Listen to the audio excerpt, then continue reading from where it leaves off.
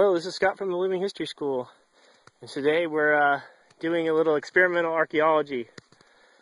We're trying to create a rabbit warren. It's like probably the first one in 1,000 years. So what we did was we took, Ron, how long do you think this is? 60 feet? And how high are the mounds?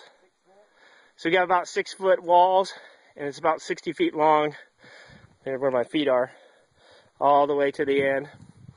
So this is going to be what is a natural area for the rabbits to try to keep them in there. And then what you do is I found an old 55-gallon plastic drum in the woods and some old Schedule 40 8-inch, cut it in half, and that's going to be their tunnels to get them started.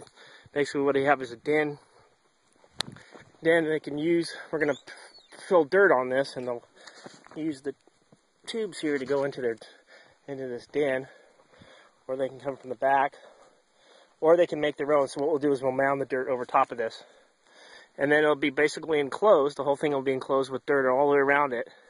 And then to keep predators out, maybe we'll we got all these slash piles up there. I'm going to cut probably 4 or 5 foot stakes and put it all the way around the outside for another line of defense against predators. But what will happen is if somebody's attacking the rabbits or they sense danger, they'll just run into their underground den. So this will be a big mound.